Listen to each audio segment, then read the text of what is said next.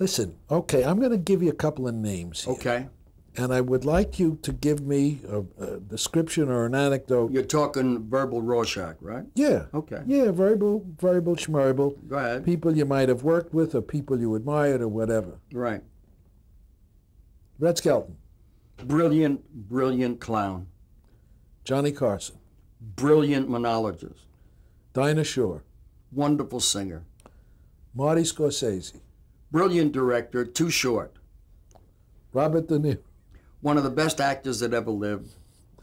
Sammy Davis Jr. One of the nicest Jews I ever met. Frank Sinatra. One of the nicest Gentiles I ever met. Most generous, most giving, most loving man I ever met in my life. Hal Wallace.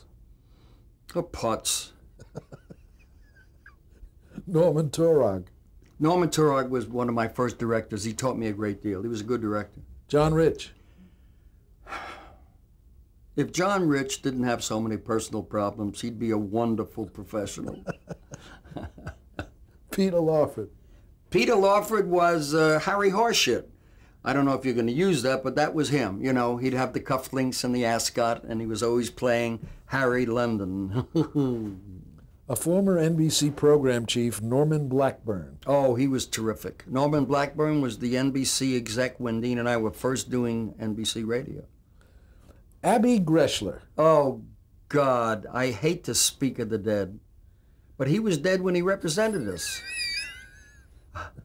You remember Larry Gelbart saw Greshler's wife walking down Fifth Avenue? He walked over to her and said, "You have my condolences," and he was standing next to her.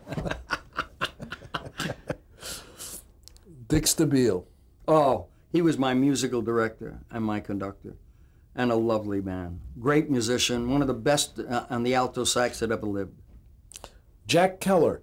Oh, my teacher about when I was paying him a lot of money as my press agent. He was representing George Evans in New York, and I went to him one day and I said, "Hey, I'm paying you a lot of money to get my name in the papers." He said, No, you're paying me a lot of money to keep your name out of the paper." He said, "That's what you're paying me for." Paul Cohen.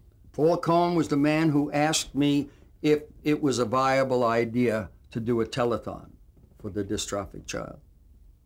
Mm-hmm. Ed McMahon. Oh, God. Well, that's a pussycat. He's there for you whenever you want him. He's a loyal, staunch friend. And the beauty of Ed McMahon is that he personifies Webster's definition of friend, which is one who holds a personal regard for another.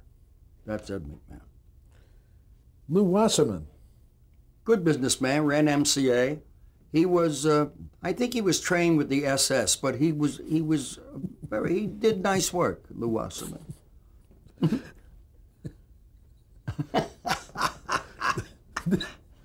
Excuse me, David Sarnoff. David Sarnoff, you mean General Sarnoff? General, Oh, yes. He was super. What a nice man he was.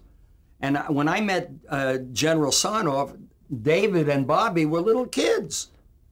They were like a few years younger than I, but that's how far back. I mean, 1947, he was really the top dog at NBC. Bobby Sarnoff. Bobby's a wonderful guy. He married an opera singer that I had worked with. I don't remember her name. Wonderful singer.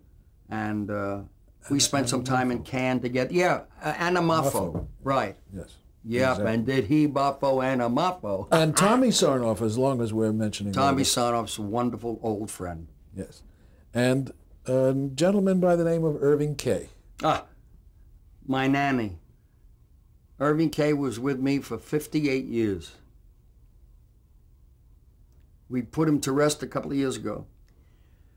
But the day he came into the hotel, the Holland Hotel in New York, my mom and dad were staying there with me. And he walked in and my dad said, "Jerry's got a gig in Toronto, but he's 14 years old. So by law, we have to have someone go with him, a chaperone. He has to have a guardian." He said, would you go? Irving said, "You got it." He said, "You want to pack?" And he pulls socks out of this pocket and a toothbrush out. He says, "I'm ready." And he was with me 58 years. Yes, I remember him. Yeah, he was fun. Is there anybody else you want to talk about that we left out?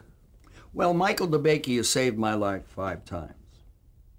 And this last trip, when I went down there, he said, "You got 4 left. You better take care of them." He saved me when I was a dope addict, cleaned me out, set me straight. Then I had open heart surgery, saved my life then. Then I had prostate cancer, and he took care of that business and straightened me out.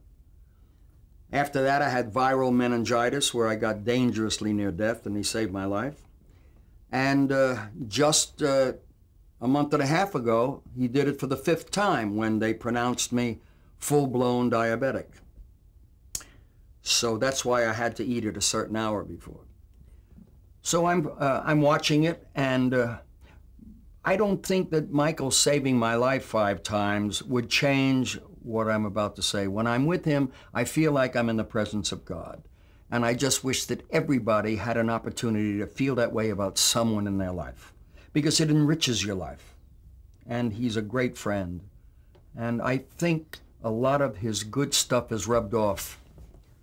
At least I'd like to think so.